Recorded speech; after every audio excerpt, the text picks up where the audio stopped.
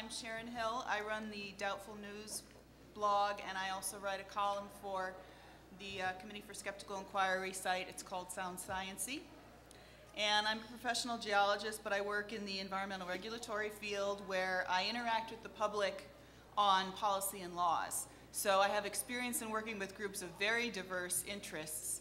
So what we're talking about today is finding common ground and using that common ground as a foundation for making changes. So where you can achieve some consensus and build on that. And that means maybe growing your audience for whatever you have, an organization or a website or Skeptics in the Pub or a free thought group, and reaching out to other audiences who might be interested in what you have to say, and dealing with people of opposing viewpoints. So those are some of the things that we'll be talking about today. And I'll give you a rundown of what we'll be doing in this session. And I guarantee you'll find some new things to take away, to think about and try. And we'll have our workshop leaders talk a bit. I'll ask you, the audience, some questions so I can get an idea of what sort of activism you do or what sort of audiences you have. And we'll do a group exercise and come back around to see if we can get some conclusions or some consensus on how to treat a situation that is a little bit contrived, but it may illuminate some of the points that we're trying to make here on building audiences and coalitions. So, let's see. Good. All right, around the room, Brian Thompson will go. Where is he? He's in the back. I have some note cards. Anytime during this is interactive, anytime during this workshop, I want you to write down questions, comments, stories, if you want your email address, so I could contact you later on. What we're going to do is make this interactive.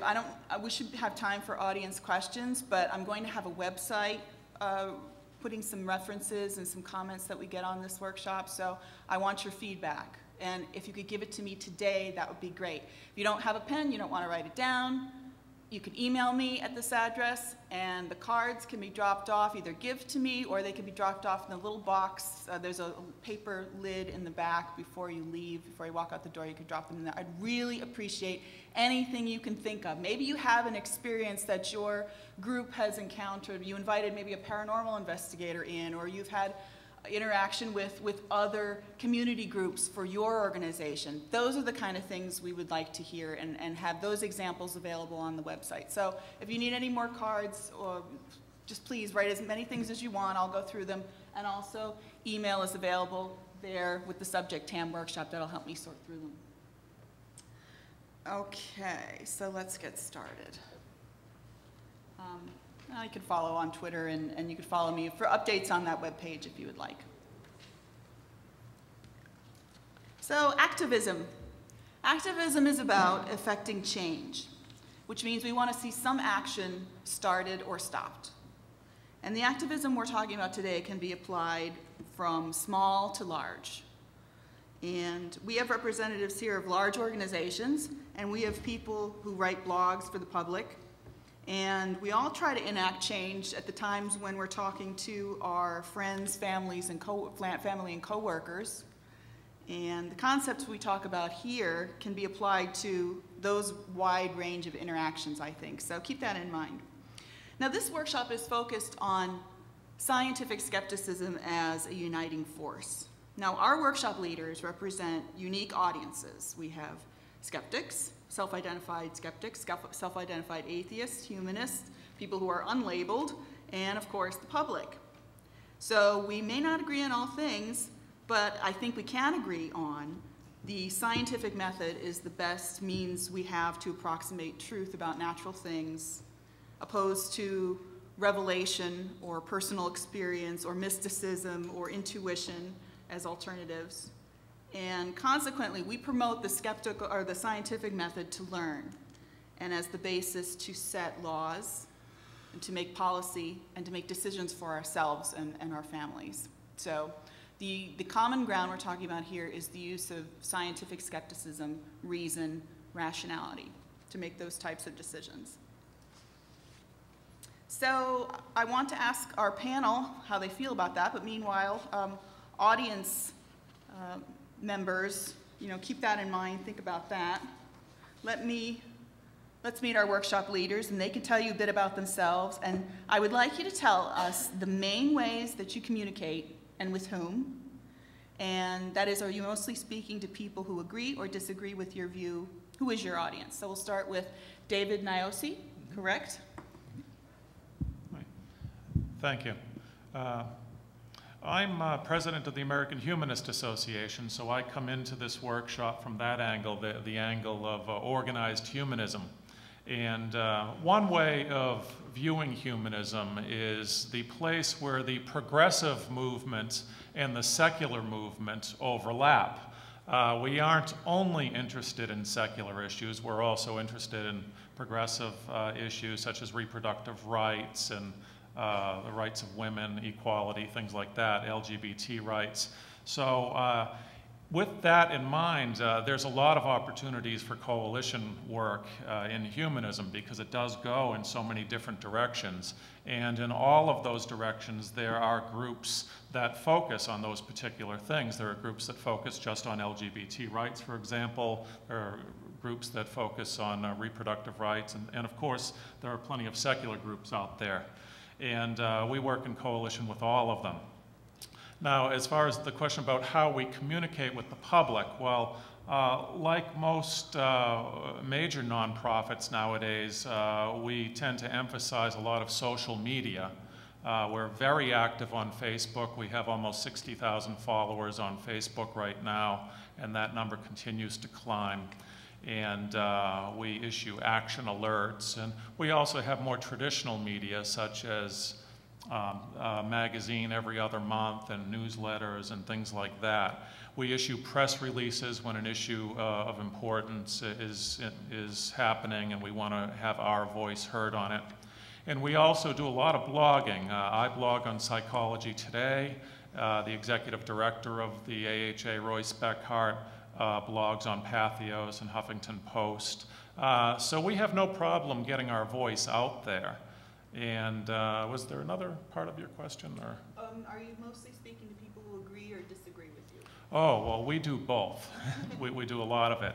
We do preach to the choir, that's for sure. On Facebook, our followers are very much behind us. They get excited about the issues that are important to the secular community, the humanist community. When there's a culture war issue that's really hot and we post on it, boy, they jump all over it and they're very much interested in what we're doing and that sort of thing. We do hear from our opponents as well, though, definitely. When we blog on issues, if the blog gets it all viral, it's not too long before the other side, so to speak, discovers the blog article, and they, as blog commenters, are well known for being, are not shy about getting their opinions heard either, and they often don't use very tactful language in getting their voices heard. So they let us know. In the news, we tend to run into a lot of opposition from interviewers who just don't understand skepticism and scientific integrity. They don't understand humanism and religious skepticism at all.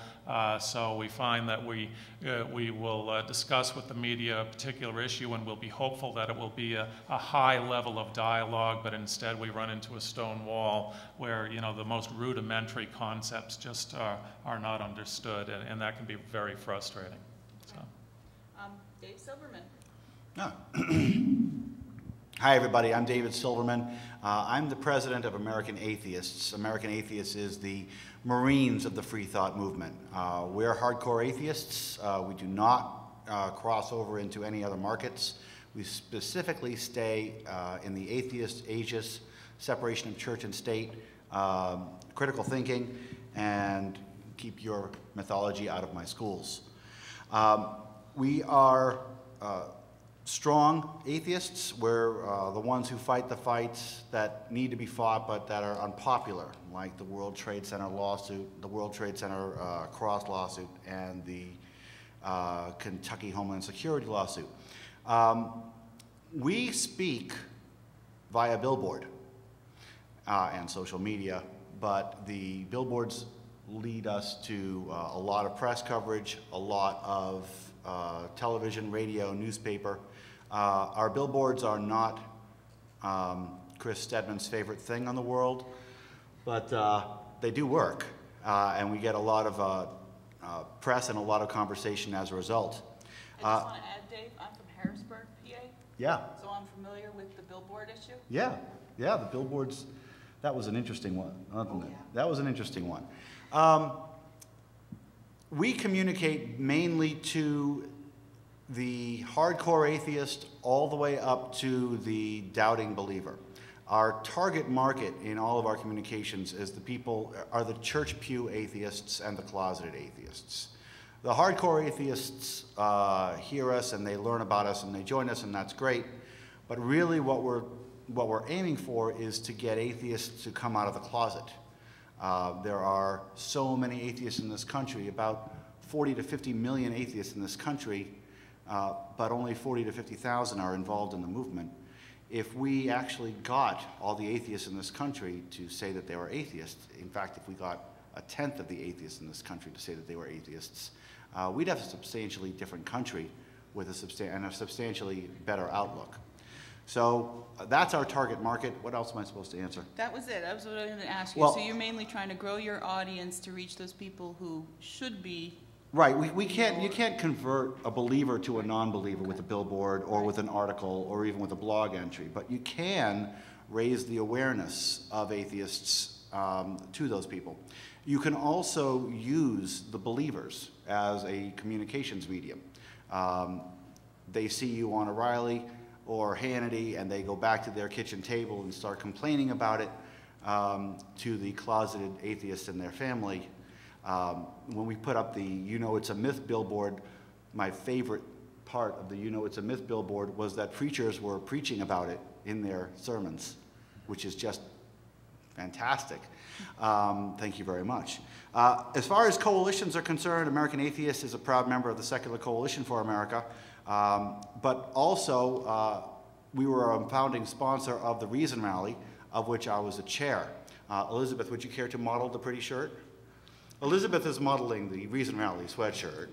Well, actually, I have a question about coalitions in a little while. So all right, fine. That would be great if you could talk about that. I'll talk about it later. Let's go to Kitty and tell us about you and your audience. Well, hi, I'm Kitty Mervine, and the person who's responsible for me running Bad Alien, which is a website for people that think they've been abducted by aliens, is Tim Farley, who's sitting in the back of this room.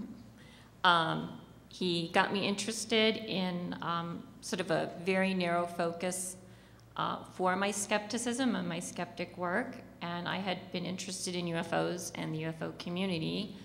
I started Bad Alien because I'd been answering a lot of questions not about UFOs, but about people who had been abducted by aliens and had their lives transformed much for the worse. And so I have a whole support system of therapists, doctors, people around the country. It grows all the time, and I'm a facilitator to these people. And so I am knee-deep in the woo paranormal camp. I have to go to UFO conferences where I'm frequently spit upon. I have to sometimes be the only voice for these people online. And when they go to seek help, they're going to go, if the only thing online for them is someone saying, yeah, that was an alien abduction, and not, that could be a medical event, that could be a sleep disorder, that could be, if you started taking sleeping pills recently, all they're going to get is bad advice, and sometimes that means I have to put on a suit of armor and wait out there, sort of among the enemy, and yet also work with the UFO community to get help to these people. And so it's a very delicate balance I walk. My main way to reach people is, of course, online, going to UFO conferences. Skeptic groups have me come talk, and they're actually very shocked that the number of people that attend double or triple, because the interest in aliens and UFOs is quite big. So they have many people come to their meetings that are just from the general public. And it's great because it's a chance for me to really educate them in a skeptical way about something they have questions about. So preaching to the choir, I've met very few skeptics that think they've been abducted by aliens. So I'm really have to learn how to walk a fine line and take a lot of abuse. Kitty, when you go to these UFO conferences, are you as a speaker or? I am sometimes invited as a speaker. I sometimes hire a table or booth. Okay. And I've made some good friendships, and the main people who hate me are therapists that treat people that are alien abductees or have been abducted by aliens, they think, because I cost them a lot of money. Because there's often a very simple, quick cure. So they don't like me because I cost them money. So it's a very rewarding and yet sometimes lonely position to be in, because I'm frequently not preaching to the choir and around my very safe skeptic group. So something like this is a wonderful opportunity for me to be around. And relax. No one's going to spit on me here. It's so nice. Thanks. I mean, maybe Chris is going to spit at some point, but that's okay. We're just, so, I think that covered it? Yes, and Chris Stedman. Hi, my name is Chris Stedman. This is my first TAM, so I'm really excited to be here, and I just want to thank Sharon for putting this together and for inviting me to participate. I work for the humanist community at Harvard University as the assistant humanist chaplain and the coordinator of our Values in Action program, which is an interfaith and community service initiative where we organize programs several times a month that bring people of faith and the non-religious together for dialogue events and for to give them an opportunity to act on shared values. We call the program Values in Action because the acronym is VIA, which means by way of or through, and we believe that through these programs we accomplish multiple aims. The first is that we're able to sort of just do something substantive in the world that has a positive impact and improves the conditions of people's lives. So, for example, this last fall, we did a series of meal packing events where we packaged 30,000 meals for food insecure children in Boston, where we mobilized multiple religious and non-religious communities to come together and do that. We're being a little bit more ambitious this next year, and we're striving to eliminate child food insecurity in Middlesex County by mobilizing 9 colleges and universities in Boston to package 20,000 meals, which will meet the food needs for children in Middlesex County.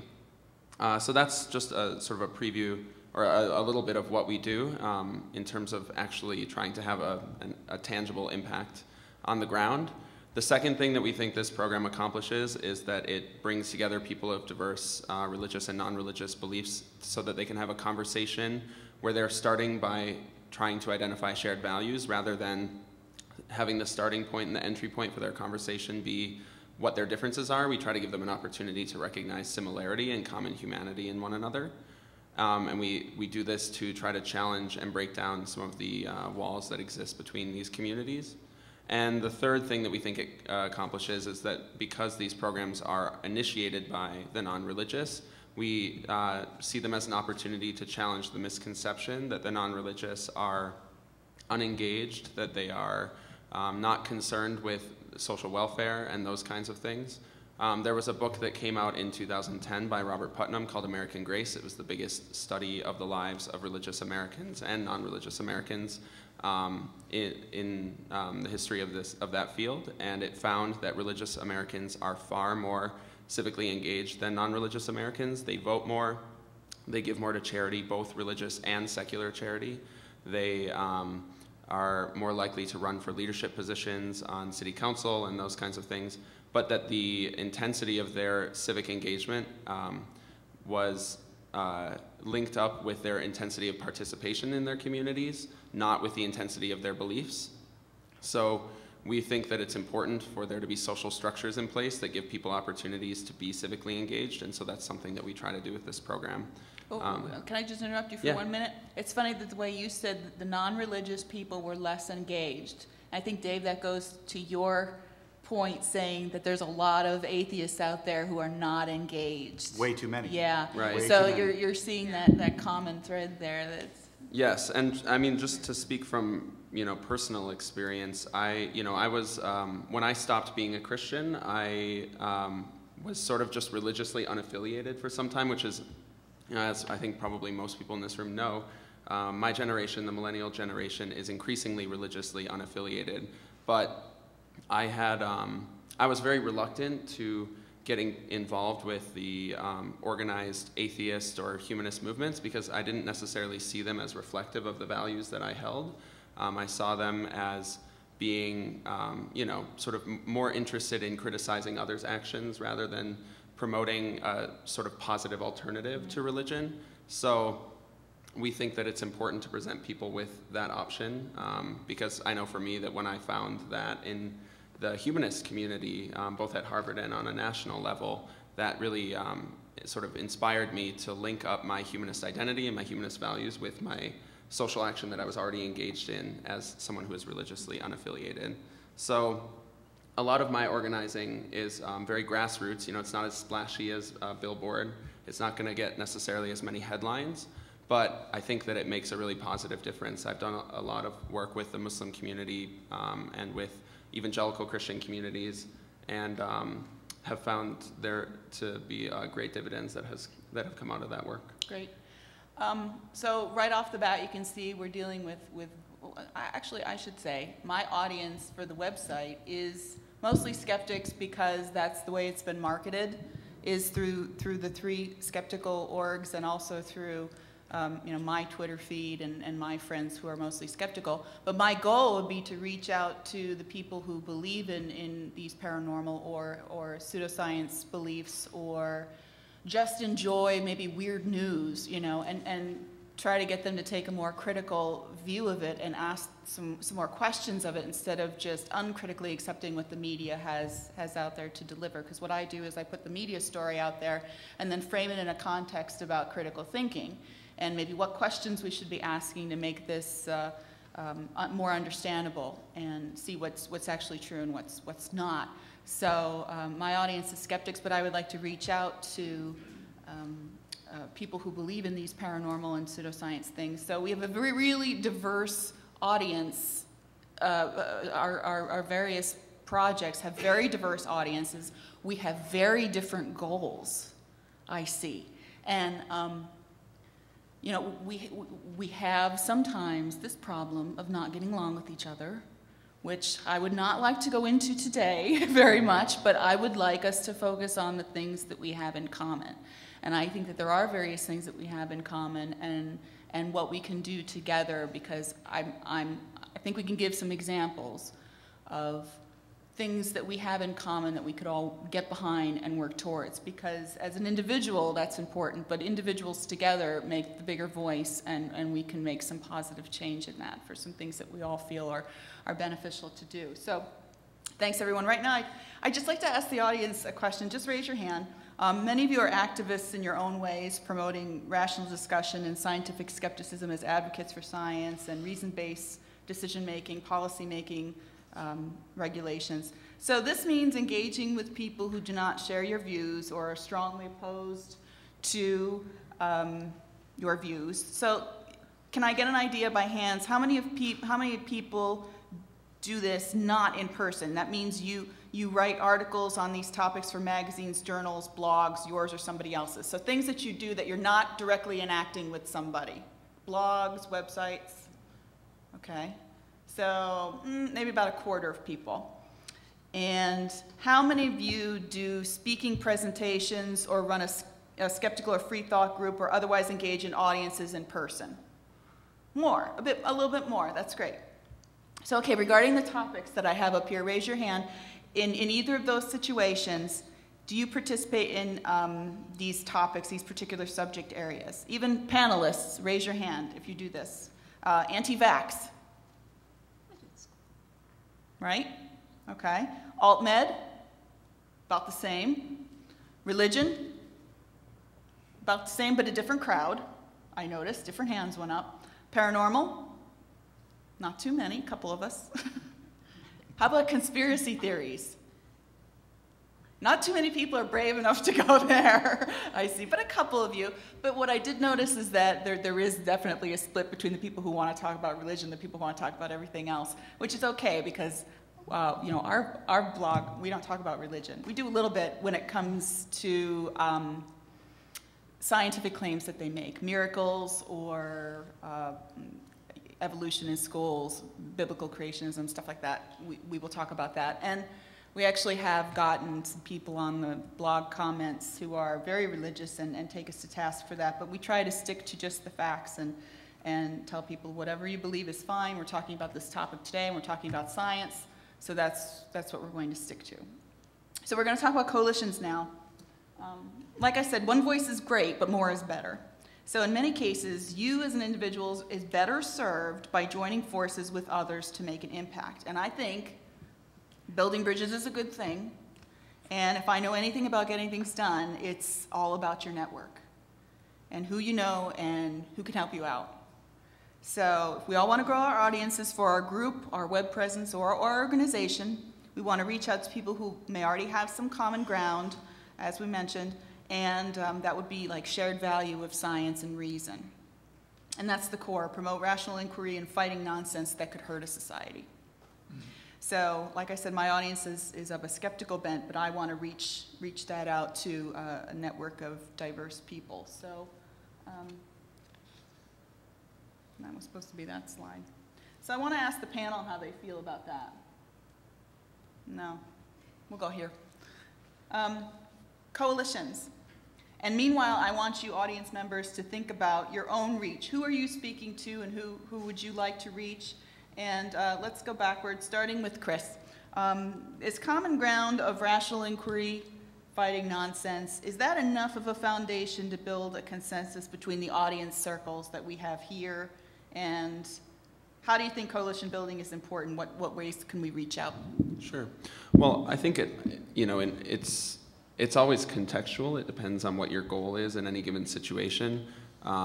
So depending on what the issue is that we're trying to address with our work on the ground in Boston, or if I'm trying to promote a larger discussion through a blog or through social media, I will reach out to certain organizations, individuals, networks that I have built positive relationships with, if I know that it will be of benefit for me to have some access to their community, depending on whatever the issue is. So over the last few years of doing the work that I do, before I ended up at the organization I work for now, I worked for an interfaith organization in Chicago called the Interfaith Youth Corps that works to mobilize college and university students toward advancing the goal of interfaith cooperation that specifically includes the non-religious.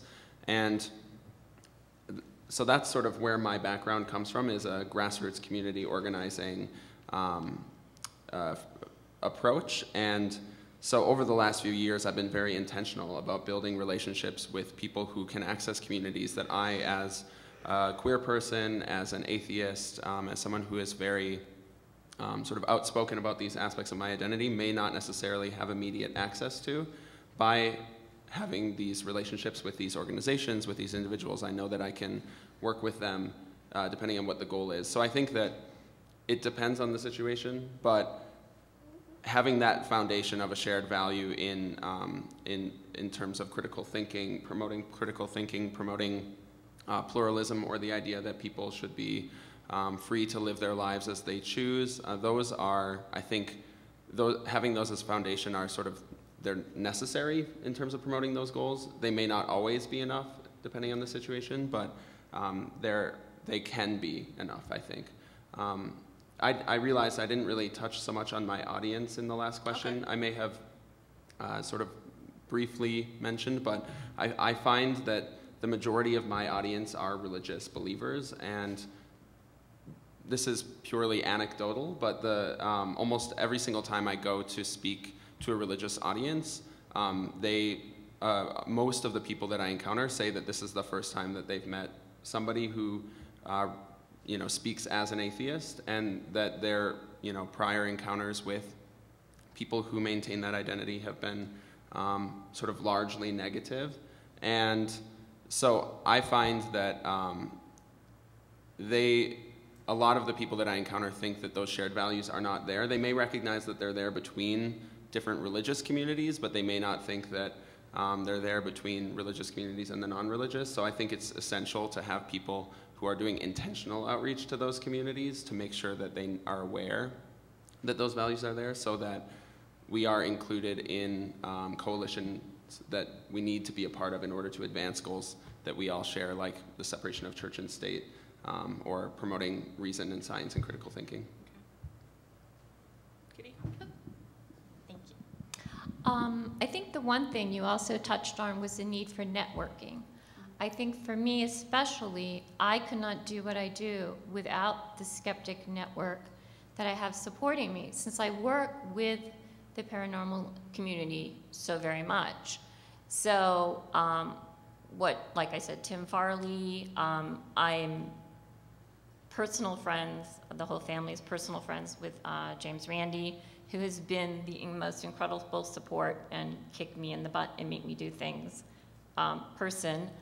I also have Phil Plate, a whole lot of people who encouraged me to go into this, so that when I have a question or a problem or I don't know, because being a skeptic, of course, we don't know sometimes, I have people that have influence in the skeptic community that I trust their answers, and that they've also been able to say, yeah, there's this person, she's a school teacher, but really, she knows her stuff. You should have her come speak. And it's helped me out, and also helped me out somewhat that I've used people like Joe Nickel, who's also a friend, as sort of a role model. He works, his way he works with the paranormal community is to listen and listen and listen and look at all their evidence, and then out of politeness, 9 times out of 10, then they listen to you. And as you put it, you meet an awful lot of very interesting people that you normally wouldn't meet, and even if you don't agree with them, at the end of the day, you've seen all their evidence and you've gathered a lot of information for the skeptic movement that normally they wouldn't have opened up to. Usually they shut off to a skeptic. So, like I said, Joe Nickel is definitely a very good role model and a supporter of mine. This has sort of helped me get my word out there to the community. And also, the UFO community begins to trust me more and more, because they now recommend, unfortunately, they used to call abductees nutcases, and I've trained most of them to now say they're confused people or have a problem or whatever. So they know they can call me up or recommend them to my website, and then I will make sure that they get the therapeutic help they need, so that I know it's been good for me. I no longer see every person that believes in UFOs and as a nutcase of their own. I can see that this is a very safe, happy community that they've made for themselves, and for them to sort of step out of that safety zone, they're actually more willing to do that because they see me stepping out of my skeptic safety zone. When you only speak to the choir and when you only stay in your comfort zone, how can you expect someone else to give up something that's very much part of their personal identity unless you prove that you're willing to do so also? And I would also at this point like to pimp my book. $10, forward by James Randi. The Atheist Will Enjoy. It's the first preschool book that has an atheist hero in it, and 100% of the profits to JRF. So and that, yes, that is a very tall James Randi on the cover because the illustrator had never met Randi. So Randi's thrilled to be 6 foot tall. Sorry to put that in there, but this is like the Tonight Show. Kitty, is that a good example, your book, of all audiences could enjoy that? I would say all audiences here? All audiences here. My first skeptic book was propaganda. You could give it to anybody and it would sneak in critical thinking skills. This is the one that you give to your relatives that are fundies that you don't want to speak to you again. Because there is an atheist hero and Rapunzel is a lesbian. I was asked by the skeptic community, Ziggy and Lisa, my first book was fine, but they wanted something they could read to their children. And so this is dedicated to my children who are very slow about giving me grandchildren. But what do I want what morals and beliefs do I want them to have? Which goes to show that as much as I'm involved in alien abductees, I can write we all have little side projects. My side projects is stories for the grandchildren I will have one day, including ones that say, hey, you're an atheist, and that's a pretty cool thing to be. Or if you're gay, that's a really good thing to be too. So thank you for letting me promote Very that, good. and all proceeds to the JROF. Actually, it's a good example. Thanks for sharing. David number 1. David S. David S. Yes, that's what I'll call you then. Do I get to talk about the Reason Rally now? That would be good, yeah, Okay. because let's talk about coalitions. Yeah, so talk- I should just point out, we work together in the secular coalition, and we have to be referred to a lot there, and he's the bad Dave, and I'm the good Dave. Bad is such a relative term. It's such a relative term. Horns are coming up, and you have a halo. I got the devil beard going on now too. Good Dave and bad Dave. Good day. So the atheist movement is a really broad movement, okay? Atheism is simply the absence of a belief in God, and there's lots of people like that. And of those people, we differ greatly. Republicans, Democrats, rich, poor, black, white, gay, straight, everything, liberal and conservative, we all, frankly, disagree on a lot of things. And that has been one of our problems. That has been one of our problems. If you get a bunch of, and I'm just going to pull Catholics out of the room, okay? Let's say if you get a bunch of Catholics together, and they're all religious Catholics, you can say a lot of things about those Catholic people that would probably be common, but this is not the case for atheists. So when we're building a coalition, there's a lot to look past. But I want to just take a moment to talk, before I talk about the Reason Rally, I want to talk about the GAMO, the Godless Americans March on Washington. Now that was the first atheist march on Washington back in 2002. And it was really an American atheist event, and other people could come too, other groups could come too. Did you invite other groups? Or Yeah, they were invited. Okay. But it was really an American atheist event. Okay. American Atheists was running it, and it was really their event, our event. And we got 2,500 people. Wow. Now, in the next 10 years, a lot changed. So I'm not going to tell you this and tell you that it's all about coalition building, this massive change that we had. A lot has changed in the past 10 years. However, the Reason Rally was not an American atheist event. Even though I'm president of American Atheists, I was the elected president of the Reason Rally Coalition, and everybody on the Reason Rally Coalition was an equal partner with an equal say. Can you tell us all the groups that were involved? Well, there were in that? 19 groups. Okay. There were 2 classes of sponsors. The major sponsors included all the major groups that you've heard of, the AHA, the CSH, FFRF, Secular Student Alliance. Also, James Randi, the JREF Foundation was a sponsor. And we all had an equal vote in this thing. And we all disagreed on a bunch of things, all right? You know, I'll sit here and I'll say to a skeptic's audience, if you're a good skeptic, you're an atheist. And if you're a theist, you're a bad skeptic. I'll say this. And we can To some disagree people- with that. Yeah. Yes, and we'll disagree with that. No, that's my point. Yeah. Right. That's my point, okay? Yeah. I disagree with a lot of atheists. They disagree with me on a lot of things. And one of the things that we had to do for the Reason Rally Coalition is put all of that to the side. And the one thing that I want you to take away from this is that it worked, okay? We did do that.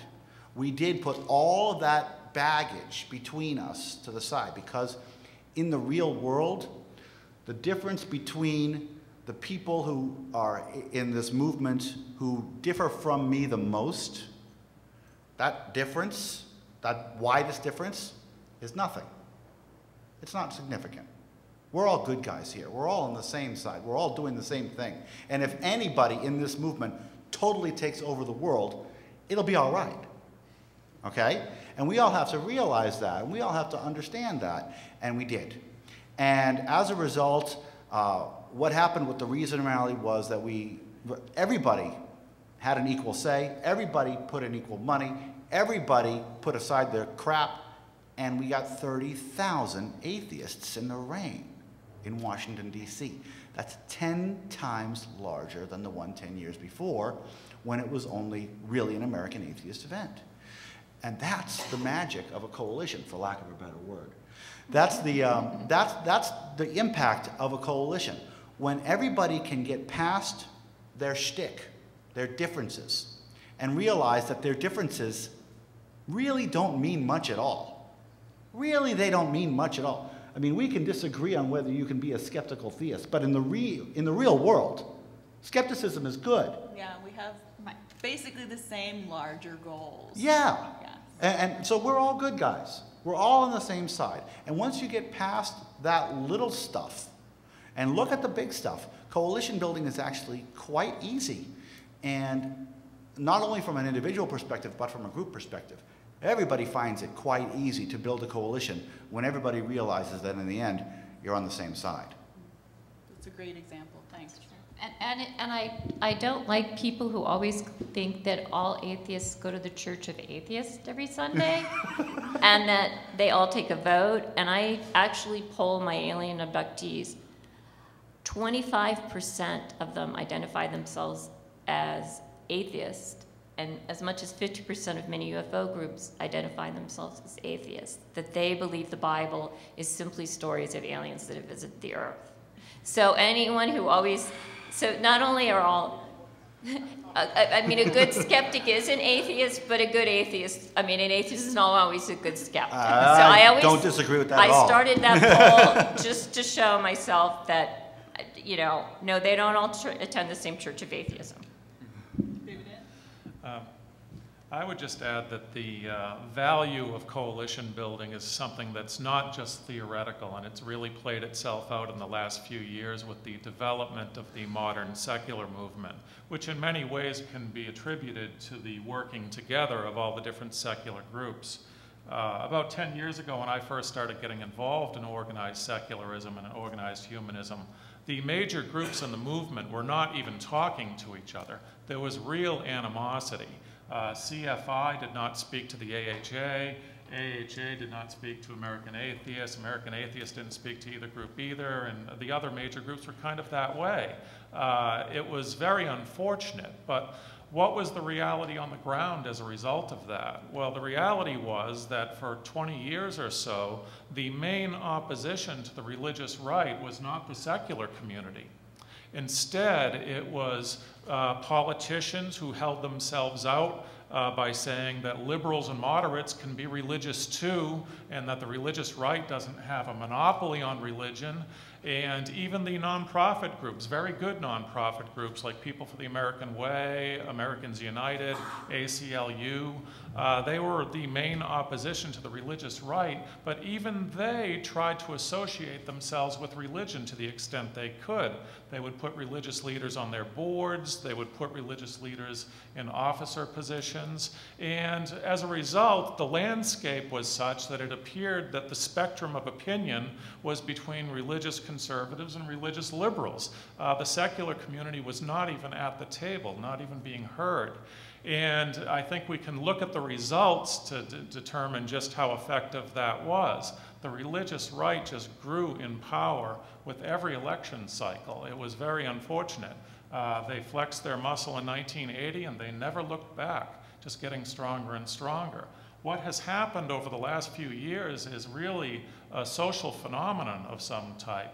And I happened to mention it, I wasn't going to mention my book, but as long as it's been mentioned, in Non-Believer Nation, The Rise of Secular Americans, I talk about how in the last few years, secular Americans have really emerged as a movement, a new kind of opposition to the religious right that has never been seen before, and it's an identity-oriented movement. And it's happened because the AHA has been able to put aside its differences with American Atheists and CFI. And these groups realize, as Dave said, the differences between us are so slight. We need to defend atheist identity, even if we prefer to identify as humanists. I'm not going to hide from the atheist identity, as humanists in prior generations tended to do. I think we need to stand together and find our common ground. And there are differences.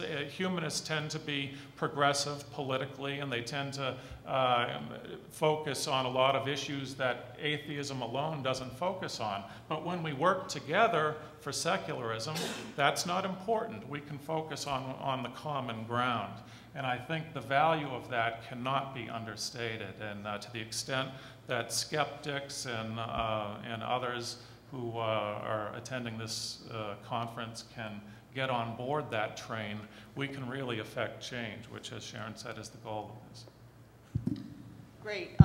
We've seen some really good examples of coalitions. I think one of the ones I'm going to put on the website is a failed chance at coalition, and this was shared with me by Tim Farley, and it regarded, I don't have the details with me right now, but it regarded some medical claims that were made and a chance to maybe enact some policy and legislation. And I think that there were some other parties that were completely non-skeptical that were involved, sports organizations that were involved, and for some reason the call to do something fell flat.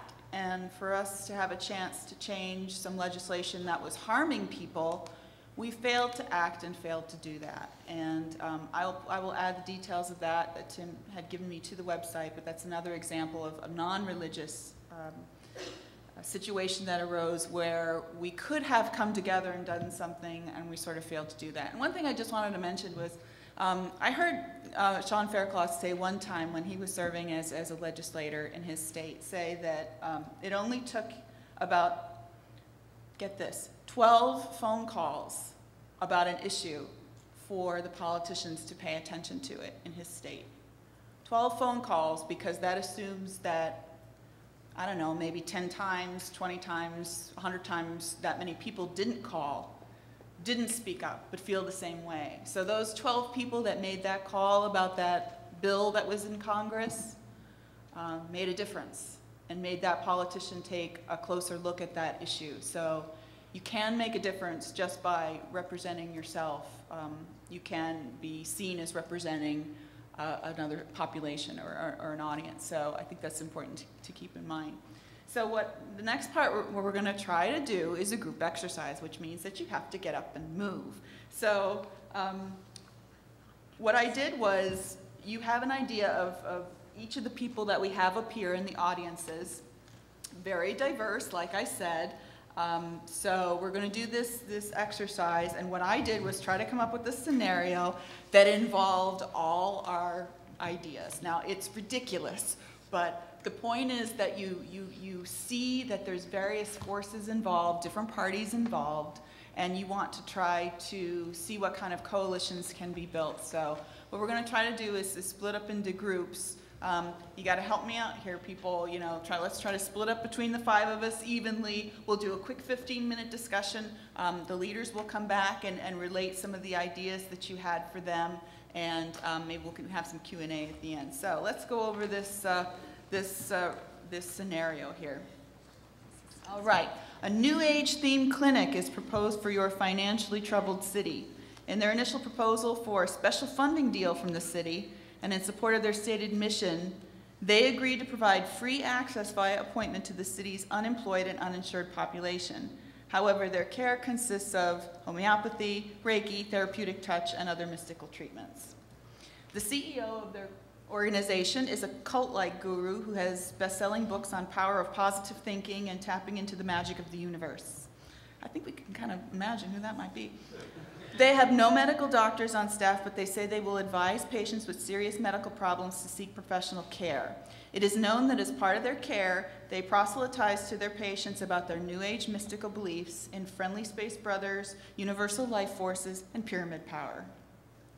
In a previous public meeting on the project, critics of the alternative practice and the religious aspects were openly labeled closed-minded and faithless, and accused of scientism that has failed humanity, because look at the condition the city is in now, and that it would be inhumane to deny attention to the less fortunate.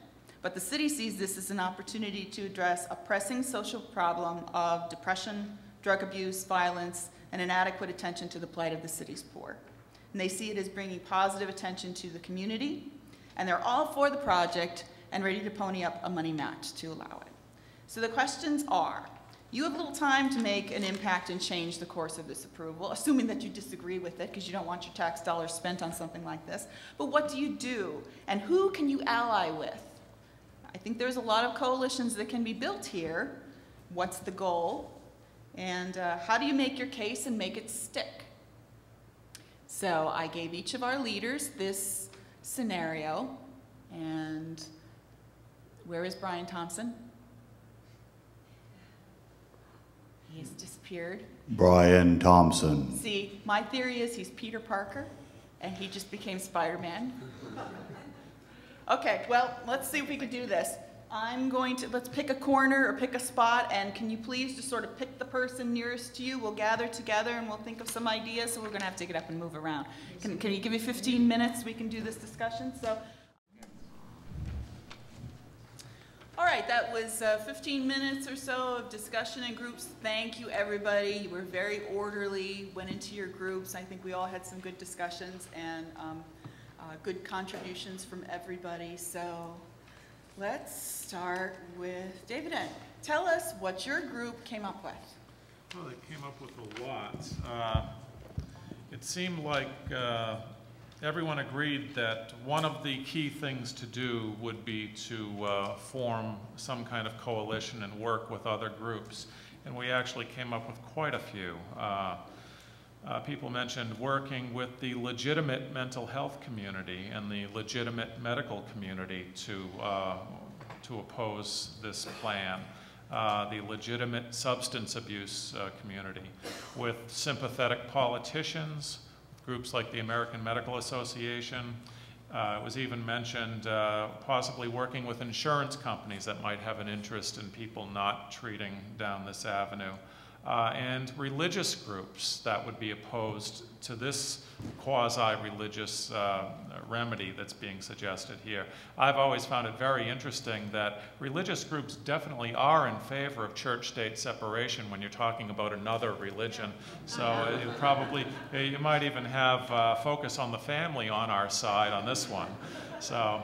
Also, of course, secular groups, humanist groups would be right in there with this fight, and groups like the ACLU and Americans United would certainly take an interest in a battle like this.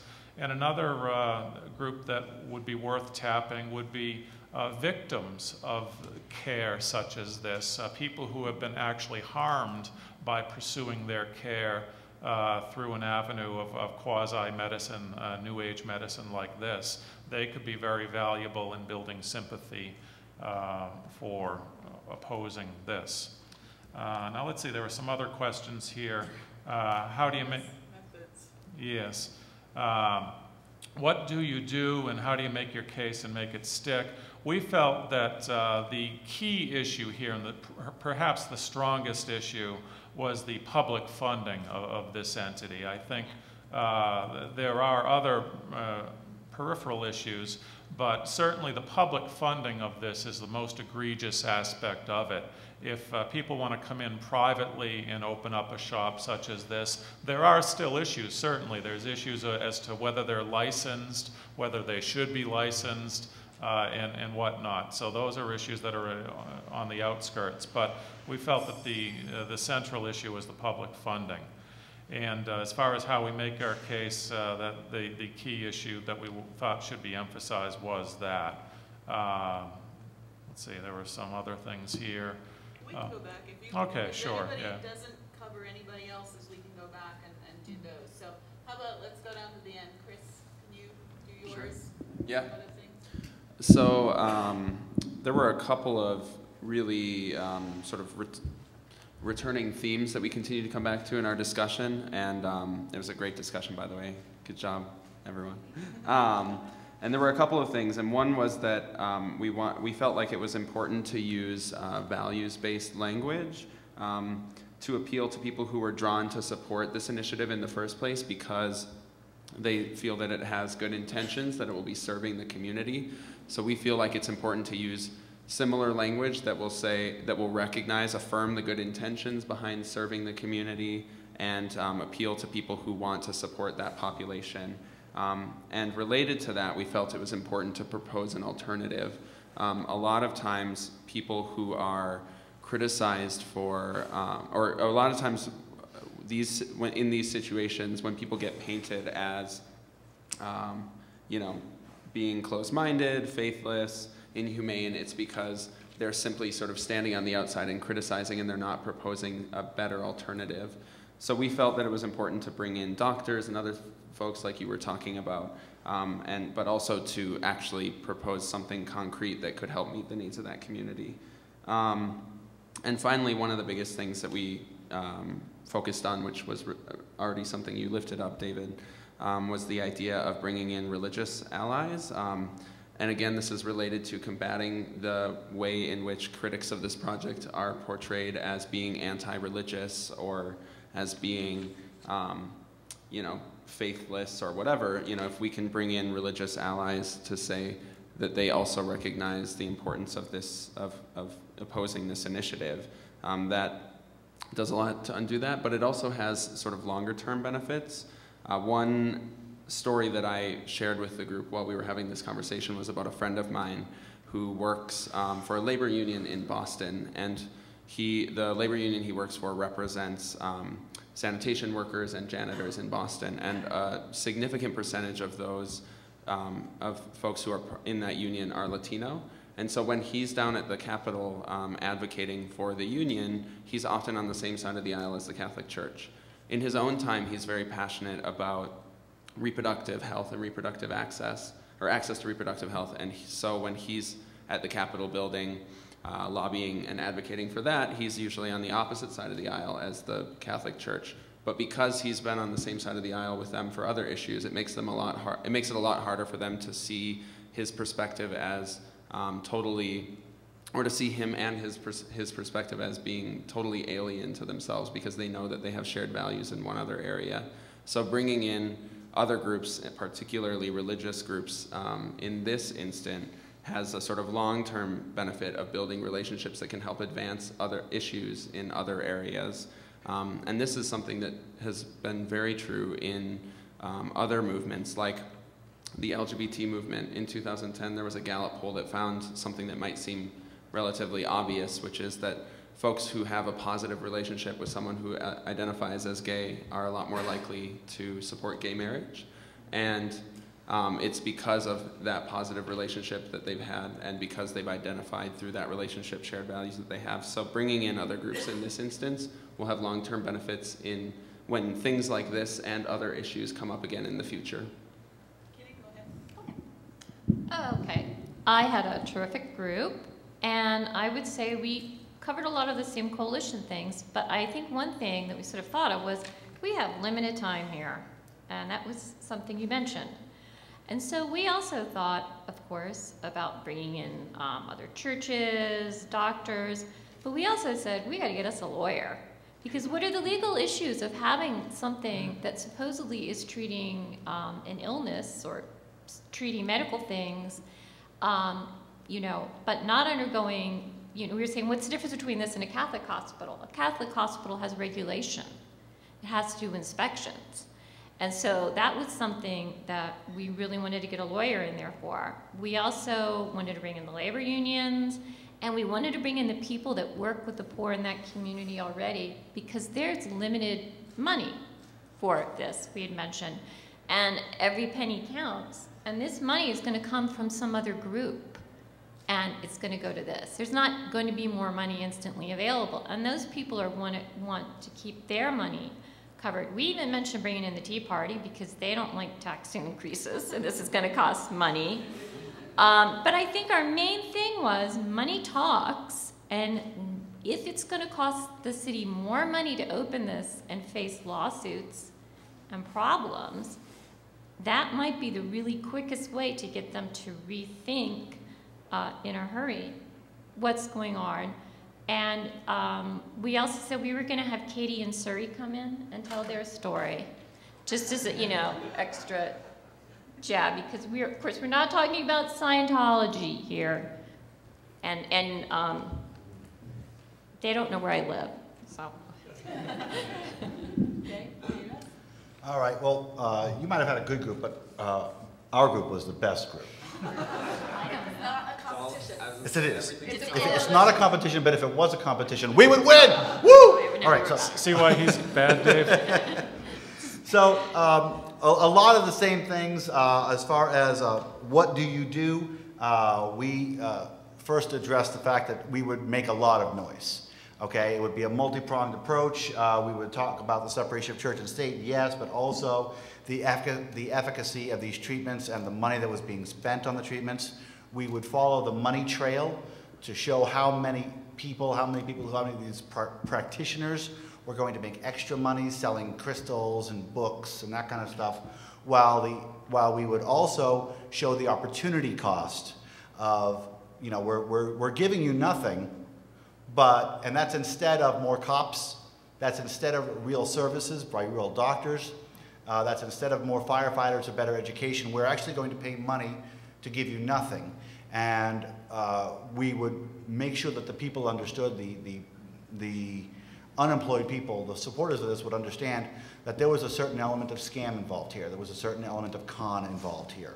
And we would offer, as an alternative, real medicine, real solutions to their real problems.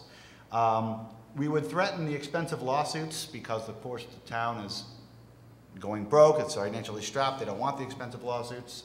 The other thing that we would bring in, we talked about allying with doctors, with churches, with the religions, the AMA, hospital administrators, and insurance carriers. We would also do a nice little trick that we use at American Atheists a lot, and that's bring in other groups that want the same funding. The Wiccans, the Voodoos, the Scientologists, and the other crazies who also want to pray over you and make you better for money from the state.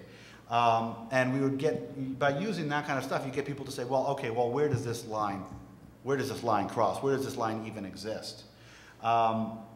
We would have a plan B to use it as an example if people weren't forward, and of course we would pounce on it as soon as somebody got hurt. But the first thing that we would want to do is make sure that everybody knew that there was a loud, strong, and substantial opposition to this. There would be billboards, there would be press releases, and there would be protests with signs and loud music and sit-ins and that kind of stuff in order to stop this from happening. That's it. Great. So we had basically the same thing. Talking about the medical profession was the #1 thing. People would come in and say that they, based on their experience, based on their professional judgment, this would not be a good idea. We had an issue about the church groups. I mean, and it brings up a larger issue. Of course, the church groups are going to be opposed to this because you're taking a share away from what they do. They often do the charities in cities and provide food and shelter for people. Of course, they also do the proselytizing on the side as well, but their proselytizing is good, and they don't want anybody else competing with that. So when the church groups come in, they're going to have a goal that they want these people out, but while protecting their own territory. Where on the other hand, another group may come in and say, we don't want anybody proselytizing with these sort of government funds going in there. So we see that there's a difference in goals there. But what you're doing in this coalition is you have a goal. Your goal is to not have this approved. So if that means bringing in people who are going to make the case for the ultimate goal, but don't necessarily point out the same things that you do or that you agree with, it helps you win. So, excuse me, that was an important point to make, I thought, is that even though we don't agree with the Catholics who are going to say we provide these services, you know, the enemy of my enemy is what? How does that work?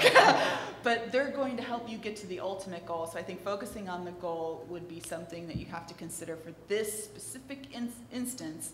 And even though Chris said maybe that leads to further coalitions in the future that you can work together, that's a good thing. We're focusing on this single goal right here is the ultimate thing we have to work on. So also we thought about, you know, the various skeptics groups are going to be available to speak, and free thought groups, they're going to be available to speak. Existing nonprofits, give them a call and say, do you really want these people coming in here where they're stepping on your territory and this is your this is your area and this is your job. Maybe just giving them a call and saying show up would be a good thing. Existing social services, I think that was mentioned. Nobody's going to like that because that's money taken away from them that's going to this cause. If you know your local philanthropist, call him up and ask him if he could provide a donation to the city to do this work instead of these people. We talked about different ways to make your case, and one of the ways that we discussed is what do you do? Do you bring in people that show the numbers, or do you bring in a spokesperson that can eloquently state your case, and maybe you know, a couple key people who make a particular point? And I'm sorry that I singled out Zeke because, you know, as a pregnant woman in the room, I know how impressive it is to people sitting up here making a decision to have a pregnant woman standing there crying about how much she does not like this project. It is an emotional ploy. It works. If it works for you, Onions, like in your hand, have help. And I know some people will have ethical problems with that because it's an anecdote, but you know, this is your goal, and if this is a person that could actually further your goal, but is, you know, understandable to your cause and speak well, it will work. So it's up to you if you wanted to use that ploy. You know, marginally, it's in a gray area, but let me tell you, it works. Get her done. Well, and I would say one thing was, I felt very much like this was about healthcare and healthcare for poor people. And one thing our group mentioned was how insulting this was, that, oh, here, this choice for the poor people is going to be this crap, no good healthcare. And we were sort of really willing to bend the rules more than we would with another coalition. It's because tricky, human isn't it? life's involved. Yeah. And to us, that's why we were like, you know, Chris, I'm from New Hampshire. You call in the Tea Party, they're bored and they have nothing to do. They're all retired old men. You know, that sort of thing. But yeah, we were willing to sort of go more for groups that we maybe wouldn't have considered for something else. And the one thing we also thought about was local newspapers don't necessarily, they don't have a big circulation as much anymore. Letters to the editor don't necessarily work, although you are reaching to an older population that may be voters. So wouldn't hurt to do that, to write letters to the editor or to get on your local news station. It might be worth it to call up somebody that you know who has a bigger reach, somebody who can get this onto an AP syndication and get this around the country that could possibly embarrass the city into you know, not approving such a thing. Did you have a comment? Yeah, I do. I didn't think of it before, but we could do Facebook. There are a lot of communities that also are on listservs, and you could start influencing what's going on by using that community listserv, or start a listserv, a community listserv. Listserv or Facebook? So, so reaching out via social media, via Facebook, and connecting communities and a petition. Okay, very good. Sorry, if I may. Sure. We've talked a fair amount about social media up here, and I think that there's a lot of value in social media. I mean, I've used social media for the last several years, and I've found it to do a lot in terms of who I'm able to reach. But I think that, you know, I think our movement does online coalition building and social media stuff very well. I think we need to be a lot better about local grassroots community organizing. So I think that I agree that Facebook and all of that definitely should be something that we're doing, but I think that the biggest impact is going to come from grassroots, and I think that's where our movement has been weakest in some ways. So in a way, you're reaching out to the community people, directly to the community leaders. Dave Silverman reaching out to the community via billboards that are visibly available just to the people who pass by every day. That's a way of reaching out to the local community. How do you deal with a community that doesn't have, you know, a good newspaper or anything like that? How do you get that message out to other people, other than social media? I mean, that's where I'm yeah, I mean, lost, well, this is where I think having those pre-existing networks, or if you don't already, then, you know, start building them now, but having those networks of community leaders, people who have their feet planted in communities that you may not have access to. You know, I mean, there should be, the imam in your community's mosque or one of your community's mosques should be talking about this issue. All the Christian ministers in your community should be talking about this issue. The people at the hospital should be discussing it. I mean, you need to know who are the people in these communities who are influencers, who have access to a larger group of people, and it really is, I think, all about having those, or it's not all about, but it's largely about having those relationships in place. So you're in there planting the seed. Yeah, so like, I actually want to, if I can share a quote that I really enjoy. I have actually, on my right shoulder, I have a tattoo of the face of Abraham Lincoln. The people down the street at the local bodega think it's a self-portrait, which is really strange. But I got the tattoo because of this quote, which I'd like to share. It's from a letter that Abraham Lincoln wrote. He said, "If you would win a man to your cause, first convince him that you are his sincere friend. Therein is a drop of honey that catches his heart, which, say what he will, is the great high road to his reason, and which, when once gained, you will find but little trouble in convincing his judgment of the justice of your cause, if indeed that cause really be a just one. On the contrary, assume to dictate to his judgment, or to command his action, or to mark him as one to be shunned and despised, and he will retreat within himself, close all the avenues to his head and his heart, and though your cause be naked truth itself, transformed to the heaviest lance, harder than steel, and sharper than steel can be made, and though you throw it with more than Herculean force and precision, you shall no more be able to pierce him than to penetrate the hard shell of a tortoise with a rye straw." And I think that one of the reasons why I appreciate that quote so much is you can get everything else right. You can get your messaging right. You can have all the facts on your side. You can have, be backed by science and reason. But if you don't have those positive relationships in place, if people don't see you as a trustworthy person who should be taken seriously, who shares some of their values, they're not going to listen to you. So I think that that's the most important thing. And since two people have already done it up here, I just want to make a quick plug for my own book. Am I the only one without a book today? No, I don't have a book either, but I'm going to write one so I can sell it at TAM.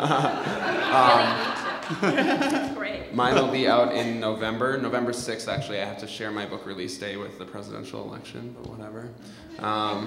We all know what the big event really is going to be that day, the presidential election. The one thing that I wanted to... Are you done? Sorry, I can get rambly. No. The book's title is Faithiest, How an Atheist Found Common Ground with the Religious, and I was just reminded of it because I was reading that quote from the book manuscript. Anyway, Faithiest, How an Atheist Found Common Ground with the Religious.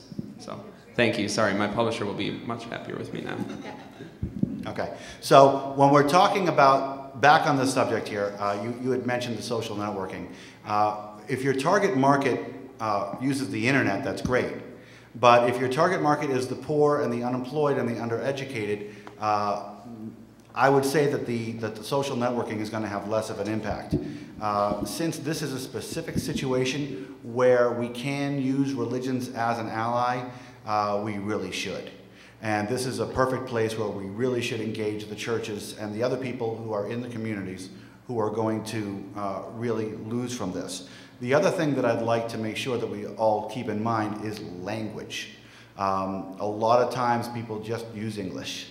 And this is something that's going to affect a lot of people, and we would really want to make sure that this was in a language that was appropriate to the primary languages used who are going to be affected by this. So, thank you. So, I would say that social networking is a good central place for information because people can go to the library even if they don't have internet connection.